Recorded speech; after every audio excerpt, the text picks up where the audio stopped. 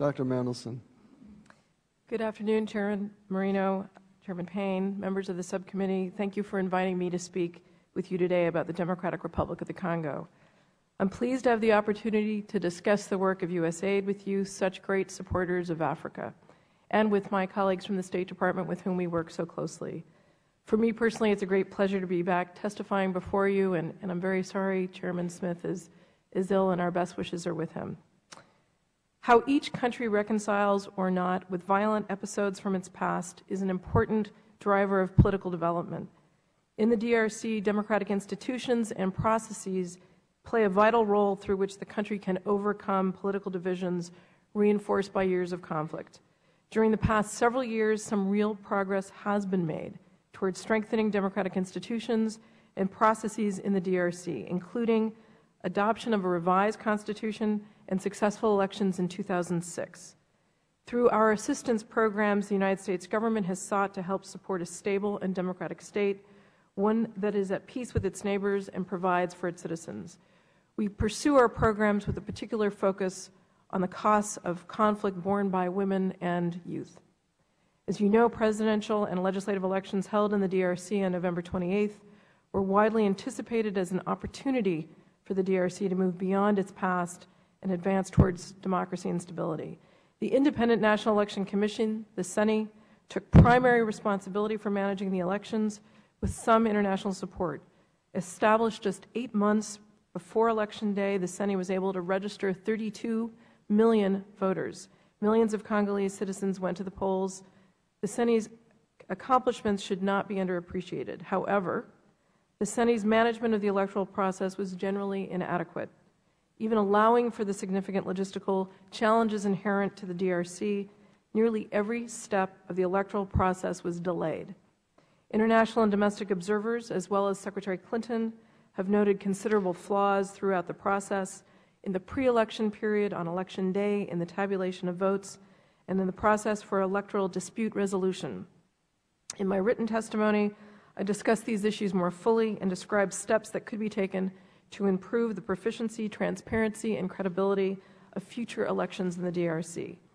USAID supported the 2011 election process through direct funding for the International Foundation for Electoral Systems and the Carter Center to support civic and voter education, as well as international election observation and capacity building of human rights organizations to observe the elections. The IFAS Civic Education Program reached over 19 million people, providing citizens an accurate information on elections and enabling them to effectively participate.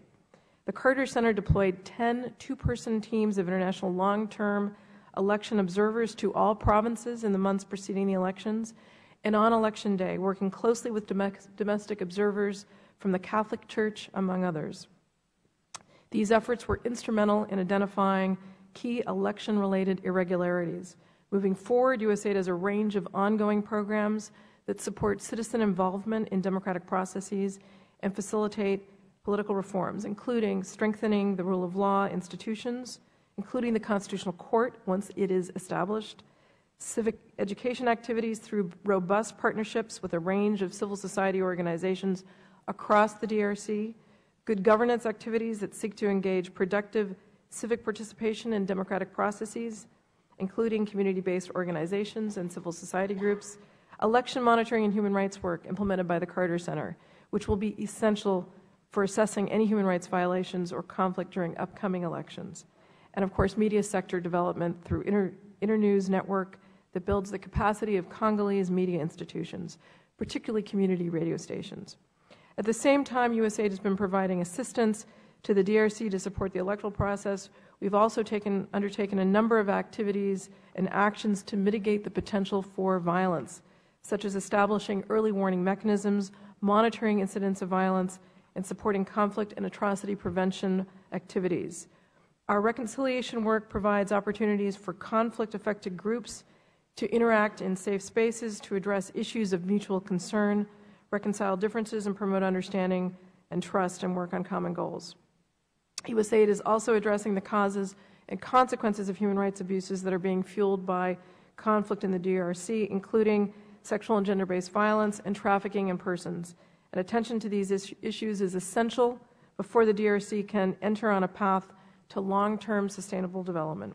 The United States and our partners in the international community remain dedicated to supporting efforts for stability and prosperity in the DRC, although ultimately, of course, advancing democracy, human rights, and good governance there requires the engagement of the Congolese people and political commitment by the government of the DRC. We are hopeful such a path will be taken. The written testimony I submitted to the subcommittee expands on the themes I've presented, and I welcome any questions you have.